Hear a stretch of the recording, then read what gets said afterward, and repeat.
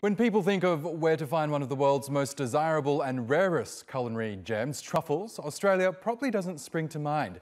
But since the fungi was introduced to the country just a few decades ago, it's boomed. And Australia has become the fourth largest producer of black truffles in the world, after France, Italy and Spain. Like many industries, though, there have been challenges to overcome during the pandemic. But despite this, the Australian truffle market looks set to continue growing, as Jade Barker has been finding out. This highly trained dog has expensive taste. She's sniffing for the elusive Perigord truffle. Good girl. Nicknamed black gold, the fungi are one of the most sought after and expensive ingredients on the planet. How much would something like this set you back right now?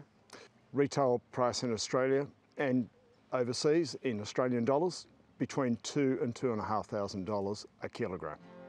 Part of what makes it so pricey is its rarity. Truffles can be difficult to farm, and how they're produced is shrouded in secrecy.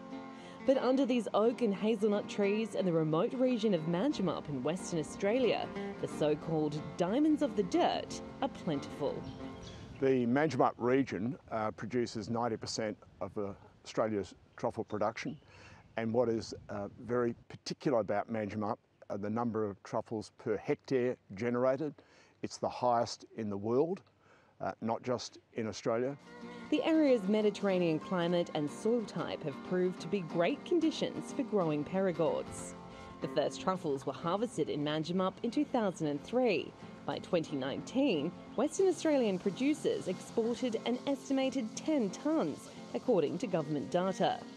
That harvest was valued at more than $6 million. While the soil here may be rich with these, the majority of the crop ends up on plates overseas. More than 80% of what's harvested in this region is exported, according to the Australian Truffle Growers Association. This heavy reliance on the export market has meant the pandemic has presented particular challenges for truffle growers. And those difficulties have been worsened by the short shelf life of the delicacy. Airlines closed down the majority of their international routes, and they're critical to us getting our product from our farm within 48 hours onto the table of a restaurant anywhere around the world. And the second impact was the fact that those restaurants that we were trying to get them to were by and large closed, so demand dropped off dramatically. Despite these pandemic-related setbacks, the industry here looks set to continue growing. The founders of Oak Valley Truffle, the largest truffery in the area, say they haven't been able to keep up with demand even as their production grows. They're anticipating their haul this year to be in excess of 10 tonnes and expect this to increase by up to 50% in the coming years as more of their trees begin to produce truffles. It's a growth trajectory that's expected to be mirrored across the region. Say in the next 5 to 10 years, we would expect to see that doubling, possibly tripling of the industry. And that's through, a lot of that's just through natural growth. There are some younger trufferys starting to come online now, and so we'll continue to see some increase in production.